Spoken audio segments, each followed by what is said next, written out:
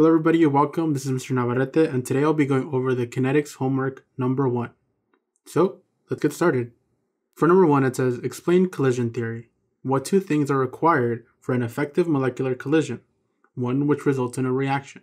For collision theory, this is where we're talking about our particles crashing into each other. Our reactants are always going to be constantly in motion, crashing into each other, and eventually they're going to become something new. In order for this to happen, one, they need to hit hard enough.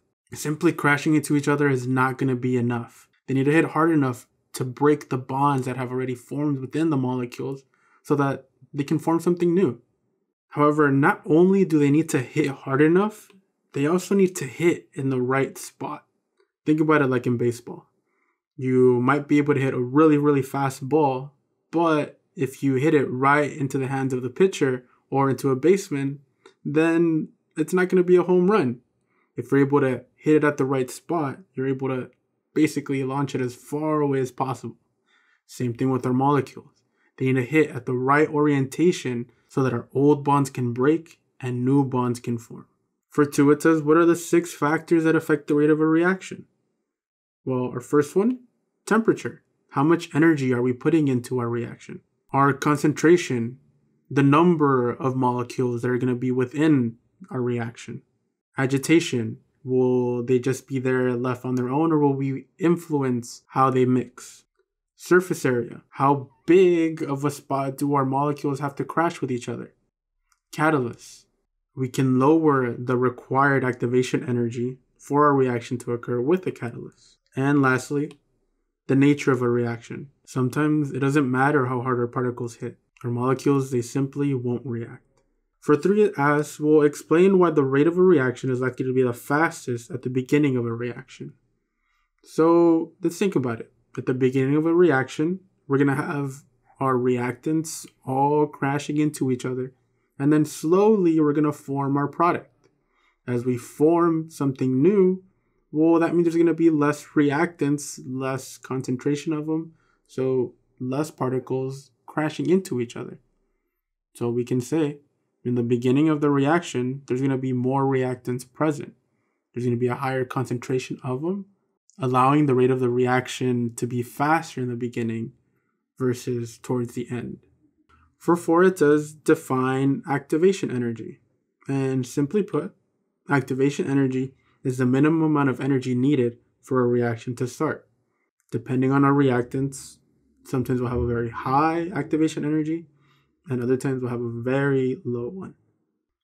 For 5, it says draw and label a potential energy diagram for an exothermic reaction, and we have to make sure to include the effect of a catalyst. So first thing I'm going to do is draw my axes. On my x-axis, I'm going to have time, and on my y-axis, I'm going to have energy. So let's draw my reaction. This is going to be an exothermic reaction, because if we see the energy where we started off with our reactants, and we see the difference where we ended up with our products. This energy is going to be released out into the surroundings. At our peak, we're going to have, that's our activation energy. So the energy required for our reaction to start. Now, let's see if we had a catalyst. This would be our new energy diagram. And if you notice, our activation energy with the catalyst has lowered significantly. So that means the amount of energy we need to put in for this reaction to occur is going to be a lot less than without the catalyst. For B, it says draw an endothermic reaction, and again, include the effects of a catalyst. So same thing, going to draw my axes. On the x-axis, I'm going to have time, and on the y-axis, I'm going to have energy. So let's draw our potential energy diagram. This is for an endothermic reaction. How do we know that it's endothermic? Well, let's look at where our energy starts and ends. This difference means that we had to include energy for this reaction to occur. And again, that peak at the very top is going to be our activation energy. Let's look at it with a catalyst. This is going to be our new energy diagram. And again, with the catalyst, our activation energy is significantly lower. Less energy needs to be put in for this reaction to occur. For 6, it says, draw a graph representation For 6, it says, draw a graph representing the number of molecules as a function of kinetic energy at 2 different temperatures, or the ice cream graph. Explain the significance of this graph. So first I'm going to start off by drawing my axes. On my y-axis, I'm going to have the number of molecules, and on the x-axis, I'm going to have my kinetic energy. So let's look at 1 for a low temperature. This one is going to be in blue. What does this graph tell us? Well, it tells us that, some are going to have very low kinetic energy, some are going to have very high. But our average for the molecules is going to be right in the center. That's where most of them are going to be. Now, if we increase the temperature and we look at our average, again, we see some particles are going to be really above average, some are going to be way below, but most of them, which is what we measure, are going to be on the average. 7 asks, using what you know about kinetic energy of molecules, explain why reaction rates vary with temperature. So let's look at it if we increase temperature. So if we increase our temperature, what happens? Well, we increase the average kinetic energy. And if we increase the average kinetic energy, then we increase the number of collisions. More collisions means that our reaction is going to happen a lot faster. Same thing works for a decrease.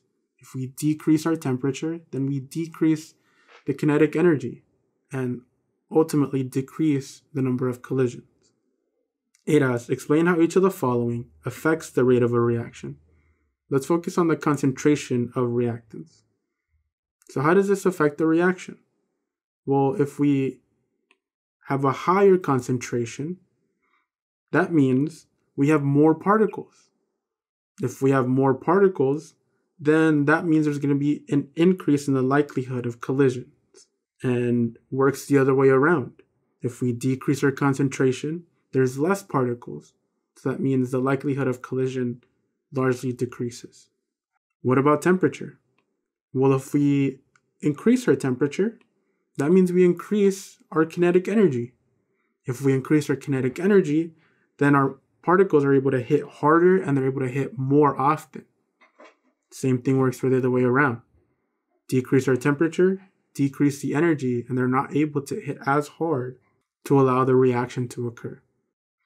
All right, what about the surface area of a reactant?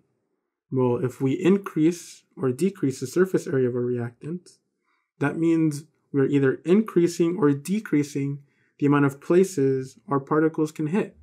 If we increase our places to hit, we increase our likelihood of the reaction to occur. Decrease the places to hit, decrease the likelihood of our reaction to occur. What about catalysts? Well, as we saw in our potential energy diagrams, catalysts lower the activation energy. That means less energy is going to be required from our system for the reaction to occur. And 9 asks, describe 4 observable properties of a reaction, which can be used to help determine the rate of a reaction. Well, our first one is a change in color. Think about the Statue of Liberty. It's made out of copper, and copper is brown. But if you look at it in pictures, now it's green. That's the oxidation reaction that's happening.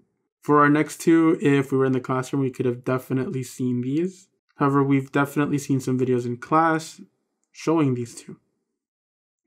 We can also observe when they form a precipitate, and sometimes they'll also form a gas. Sometimes a reaction might form some crystals at the bottom or precipitate, or they'll form a gas, which let us know that there's a reaction going on. Lastly, a change in temperature. Sometimes our flask will get cold or warm, and that's how we know that a reaction occurred. Lastly, for 10, it asks, when white phosphorus is exposed to air, it reacts rapidly with oxygen and will ignite. What can you say about the magnitude of the activation energy for this reaction? Well, let's think about it. It says it reacts rapidly when exposed to the air, mainly the oxygen that's present. So if it reacts really fast without having to add a catalyst, without having to agitate it, without having to do much to our reaction, well, we can say that it's going to have a very low activation energy. And that's it. If you have any questions, don't forget to message myself or Mr. Morgan on Schoology. Other than that, stay safe, and I'll catch y'all next time.